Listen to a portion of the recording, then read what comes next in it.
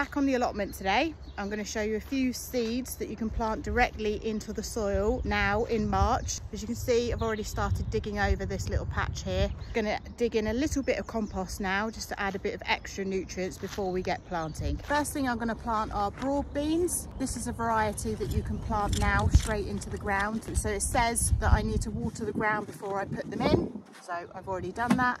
So I'm going to go ahead and plant these according to the instructions on the back. Really straightforward. And don't forget to label things as you go along either.